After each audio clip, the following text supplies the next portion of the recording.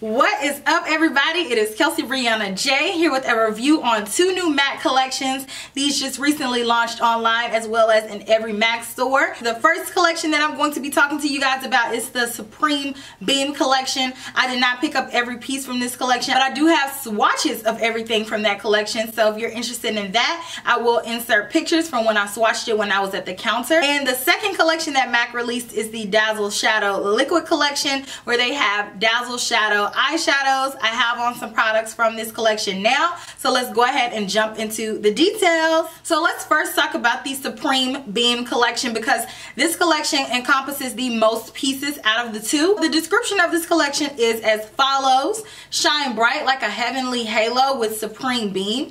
Holographic color looks transfixing on lips with 10 new shades of Grand Illusion glossy liquid lip color. Backed by popular demand. Glow with 4 highlighting FX hues of Hyper Real foundation.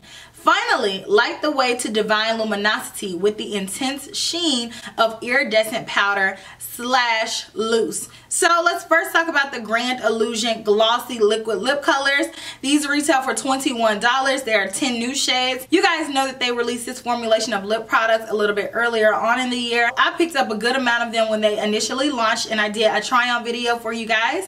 Now, I was a huge fan of those colors. They were so iridescent. They gave this beautiful shift. You'll look in one light and you'll see one color. You'll turn your face and you'll see another color. I was absolutely obsessed with the color range of that.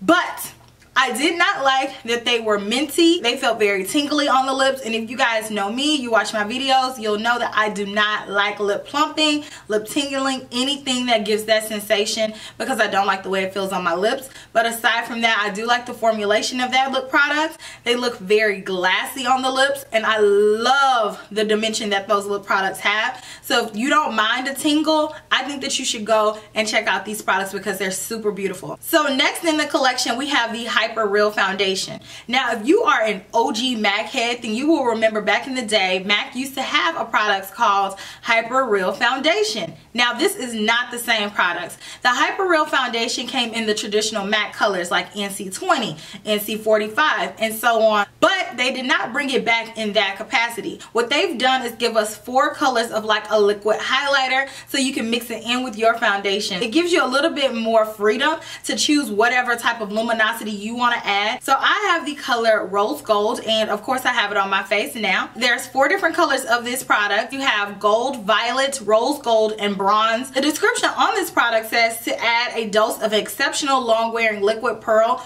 with Hyper Real foundation. This weightless liquid highlighter imparts a dreamy glow with a refined pearl finish for a complexion that immediately looks brighter, dimensional, and healthy looking. This silicone based liquid is sheer to medium in coverage with a satin sheen that is meant to be seen. So what I did was actually mix this product in with my foundation. And I also apply a little bit of this product as a highlighter base, and I found it very interesting that they named this a foundation when it's very much so a liquid highlighter. And lastly, in this collection, MAC brought back the iridescent loose powders. These were permanent products a while ago. They got discontinued when I worked at MAC, so I would say they got discontinued maybe like 2013-ish, and they haven't made an appearance yet until now. These are loose highlighters, so you do have freedom to do with these as you please. You can mix it in with body gels, body oils to give you an all-over glow, or you can use them on your face. And there are only 2 colors that were launched, and these are the 2 colors that they always had. I have mine from so long ago, and I did not repurchase it with this collection simply because I don't feel like it's the same color as it was before. I feel like the golden bronze now is a little bit darker than my golden bronze. The golden bronze now I feel like is a true bronze color. It's very deep, and my golden bronze is like a lighter golden color. Here's a swatch of golden bronze. This is an old one. This one is from 2007. Next, we have the Dazzleshadow liquid, which is MAC's version of liquid eyeshadows. It comes in this cylinder package. The description on MAC's website says, get lost in eyes that tantalize, mesmerize, and glamorize.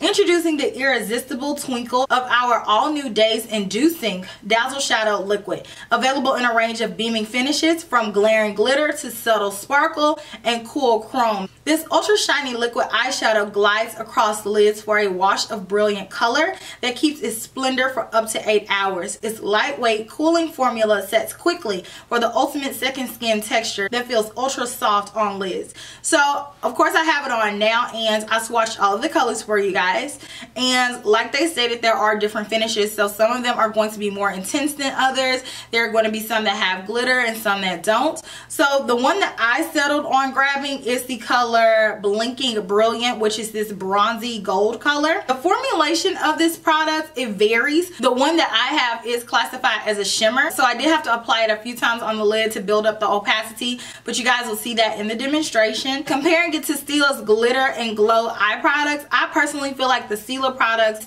they have a little bit more of a base color and you don't have to use as much products as the MAC ones. I do feel like the MAC one does take a long time to dry down. Once it dries down, it's not moving. I didn't get fallout with this product, so I'm not having glitter all over the eyelid. However, you do have to work fast and you do have to use quite a bit of products to build it up, and that just was my experience with the shimmer one. I'm sure the other metal ones are not going to be as difficult to get opaque because they swatched opaquely. But I want to go ahead and jump into the demonstration of these products. That way you guys can see what they look like in action, and then I will follow back up with my final thoughts. So enjoy. So I already have the general basis of my eyeshadow look down pat. So I'm going to apply the Dazzleshadow liquid in like the space that I left open. I'm not going to put it all the way on the inner corner because I do want to put another color there. It has a little applicator. I find that applying liquid shadows go on a little bit better when I use a smaller detailer brush. So I'm taking a little bit of this shadow on the back of my hand. So here's the shadow, and then my brush. I'm going to pack this on the lid, making sure to blend it with that brown, and I'm going to take it a little bit higher as well. Feels very cool to the touch. It feels a bit tacky. It feels almost like how loose glitter feels when you mix it with another adhesive. So I'm just gonna bring this all the way up and blend it up. So I'm not going for a cut crease type look, so I'm actually blending above my crease.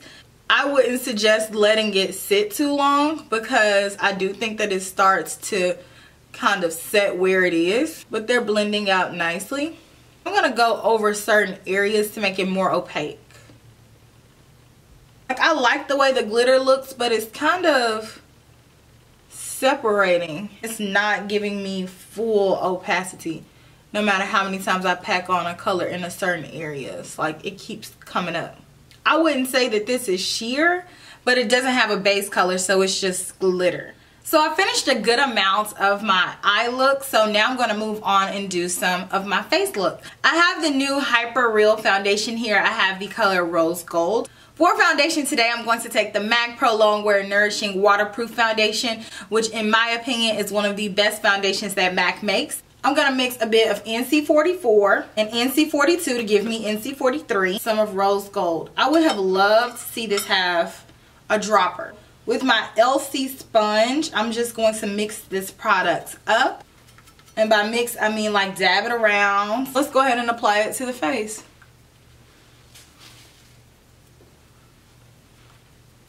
Looks pretty radiant so far. Woo.